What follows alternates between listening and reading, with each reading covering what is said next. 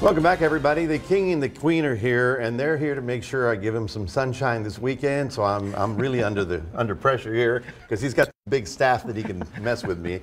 But anyway, these are the King and Queen of the Barefoot Mardi Gras, which is now 11 years old or young, going on the island. Yeah. I remember the first one, I think.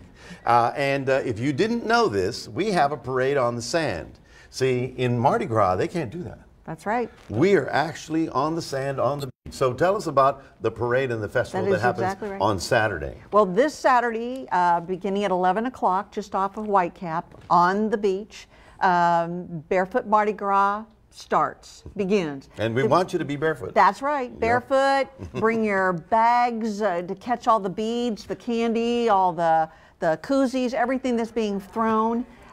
It actually ends at the Briscoe Pavilion, which is where the festival will be being held. It's gotten bigger and bigger. Yes. Okay. There's actually 100 floats this year.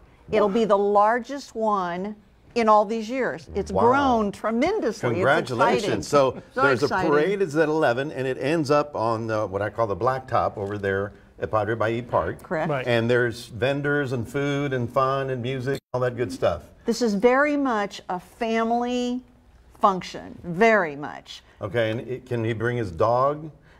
On a leash. Oh, there you go. On a leash, yes. On a leash.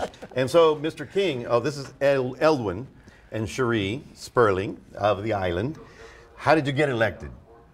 How do you know? All the past kings and queens get together and they choose the next king and queen as to who they would like to be, mostly by the people that contribute to the Padre Island community. Sure. That's what they're looking for. Civic involvement, and exactly. you two have been all over the place. Yes, we have. We've seen you for years. Yes, so yes.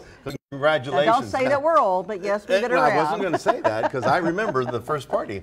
But beyond the festival, which is on Saturday, then there's a King's Ball, right? Is that what that is? A Mardi Gras style festival? Yes, on Fat Tuesday. Tell us about Fat Tuesday there. At 6:30.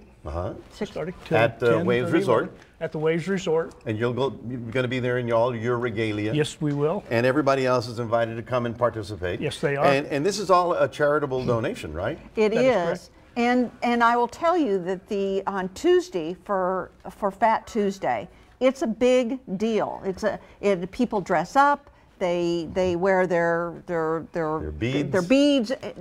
It's a very social event. All right, so the Mardi Gras on the island is this Saturday, and then the big King and Queen is on Tuesday. You really want to participate, and you can dress up just like them. He's got, everything you need to be the king. It's good to be the king. Well, that's it for right now. We'll come back with a final look at your forecast in just a moment.